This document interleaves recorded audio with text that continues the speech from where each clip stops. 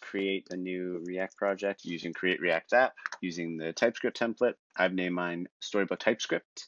And then after that, we can also right away initialize the Storybook in our app. And if we go in the docs under developing components in isolation, the create React app docs, you'll notice they've got a little script here that we can just run right from the root of our project. And running that will initialize Storybook. So I've already done that. So we can do Storybook. And then if we open it up, you can see we've got everything you would normally expect in a create React project, in addition to a .storybook file, as well as stories where they've given us a couple of default stories here. So actually, what you'll also find under package.json, and you'll see this straight away when you run it locally on your machine, is they also tell you that they've set up a Storybook script, and that's how we'll run Storybook. So if we run our project here, and then in a new file, new terminal, we can go to code, cd Storybook TypeScript. We can run our Storybook here. So our app is running just all right.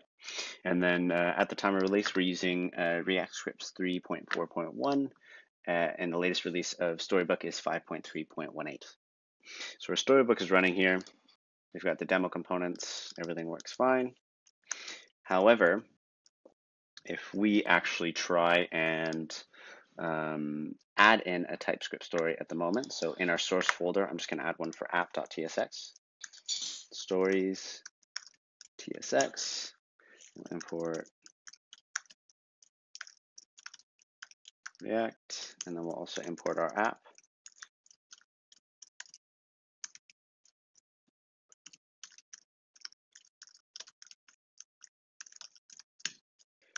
Just make the title app,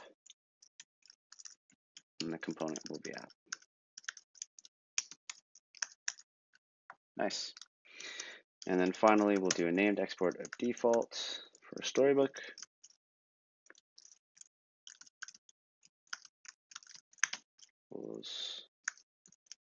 Function where we can just render our app.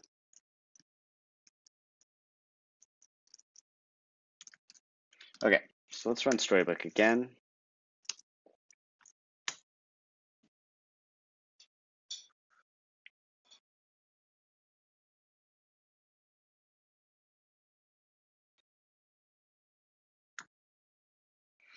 We can confirm that this time there's still no app in here. However, we can make one little switch. If we go into our main file, and we swap this from JS to TSX, we go ahead and save that there, and we run Yarn Storybook again.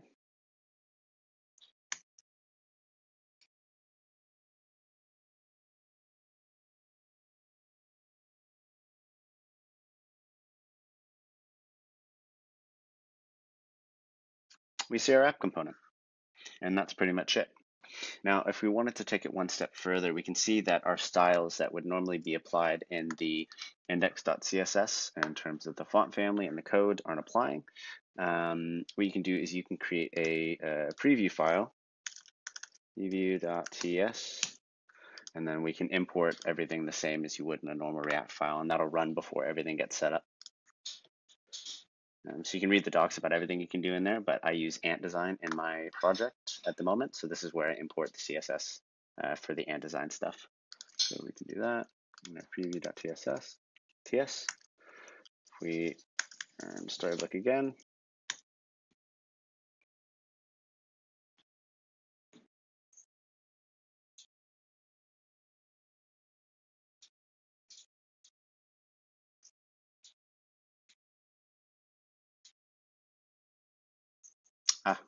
we didn't import it correctly.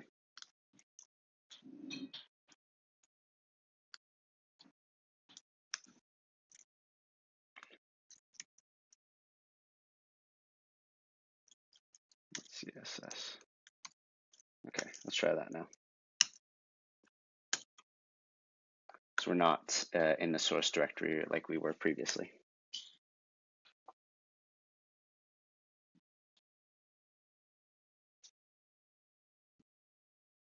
So now when we run, we can see we get the styles there as well.